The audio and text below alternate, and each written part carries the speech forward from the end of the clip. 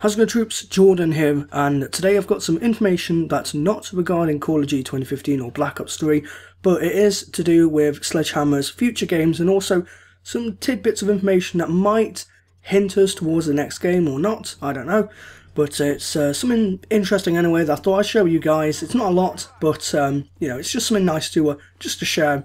So basically, a fan-friendly chief from Sledgehammer was offered an interview by the website JXBArmy, and he accepted the offer and basically just answered a few questions and maybe possibly give us some hints here and there.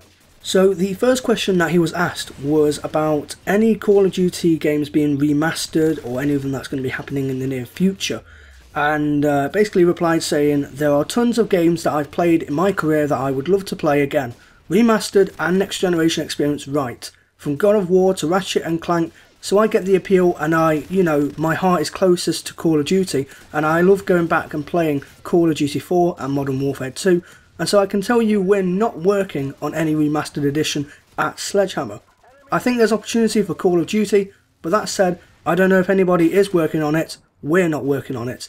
So what we can get from this information is that Sledgehammer are not working on any remastered Call of Duty games. However, this doesn't mean that there aren't any currently in the works or there aren't any that's going to be happening in the near future.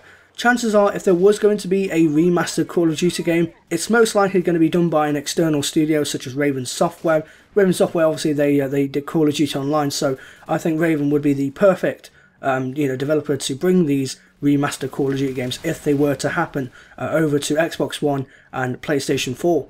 Moving on to the next question that was asked, and that was to do with Sledgehammer's future with Call of Duty and what they have in mind. And the reply that DualShockers got was, "We're coming out of Advanced Warfare very proud and what that game is and what it means to fans, but we're also listening closely to what fans want and ideas about how to continue that going forward. So yeah, everything is on the table. The team is focused on the DLC, but we've talked about new ways to play, whether that's branching storylines or third-person mode or crazy changes to the multiplayer. We have the luxury of already being in pre-production of our next game, so all ideas are good ideas at this point." Now, obviously this comes at no surprise that they are in pre-production of their next Call of Duty game, which is Call of Duty 2017. It's most likely going to be Advanced Warfare 2, it's obviously it's going to be in pre-production because as soon as their game comes out, that's literally when they wipe the slate clean and they start afresh on their next Call of Duty game. Obviously they have a part of the team that does the DLC, and works on patches and all that, but for the main part, it's all about idea generation for pre-production, and obviously they'll present that in a pitch to Activision, and then Activision will go, "Yep, good idea," or "Maybe you want to change this around."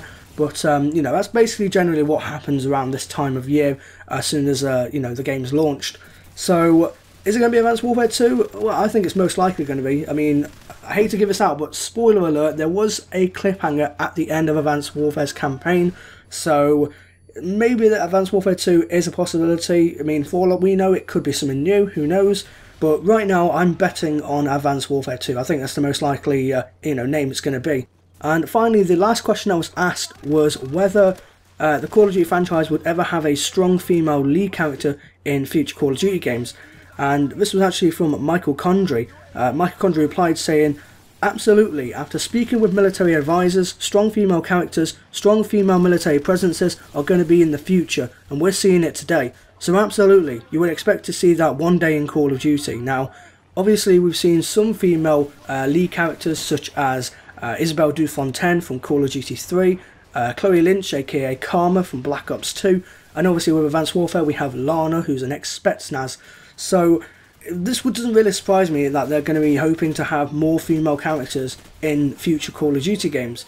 But what if the character you played was a female?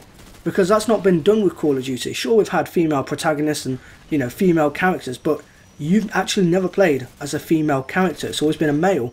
So how do you feel if maybe Advanced Warfare 2 has you not playing as Jack Mitchell, maybe you play as Lana, maybe you mix it up between Jack Mitchell and Lana if there is to be Advanced Warfare 2? How would you feel playing as a female rather than a male? Now, don't call me a sexist, but I just prefer to play as a male. I know that's because I'm a male myself, but I just prefer to play with male. I think there should be an option that you get to play as a female, or maybe even some missions where you alternate between playing as a male and a female. I'd be totally fine with that, but personally I'd stick with male. But at the end of the day, it's up to what the developers and what Activision want. But let me know in the comment section, would you mind having a female character? Would you mind playing as a female character? Or, do you want to keep it as a male character? I'd be interested to know. So that basically ends this video, guys. So like I said, it wasn't a lot of information, but we did get some tad bits of information, like Sledgehammer are not working on any Call of Duty remasters. That's something that we never knew, but now we do know.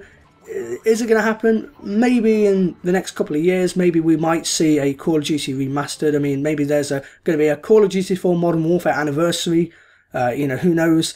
But it's interesting anyway to take a look at this information and try and figure out what info we can get from this. So if you did enjoy the video, then don't forget to give the video a thumbs up. I'd appreciate it a lot.